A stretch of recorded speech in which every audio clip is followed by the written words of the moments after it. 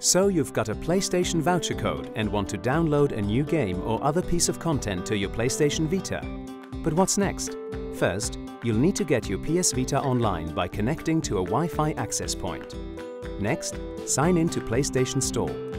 If you already have a Sony Entertainment Network account, sign in here. If you don't, just follow the on-screen instructions and your account will be ready in a few minutes. Once you're inside PlayStation Store, tap the icon that's in the bottom right corner of your screen and then tap Redeem Codes. Then enter the 12-digit code that's printed on your voucher. Once you've entered the code, tap Next on each new game or any other piece of content. Then tap Confirm to start them downloading to your PS Vita. You can see everything you're downloading. Just tap the icon at the top right of the home screen to see the whole list.